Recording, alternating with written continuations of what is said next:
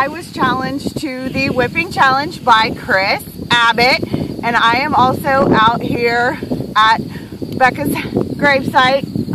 I come out here occasionally and say hi.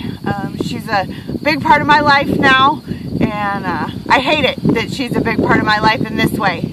No child should have to go through what Becca went through or any other kid goes through. We've got countless kids fighting for their life right now, and it shouldn't be that way. So I am also going to take a pie to my face in the hopes that you guys will do the same. I'm going to call out a few people. You have to donate $7 to the Childhood Cancer Foundation of your choice. You have 46 hours to complete the challenge. If you do not complete the challenge within your 46 hours, you have to donate $46 to your cancer charity.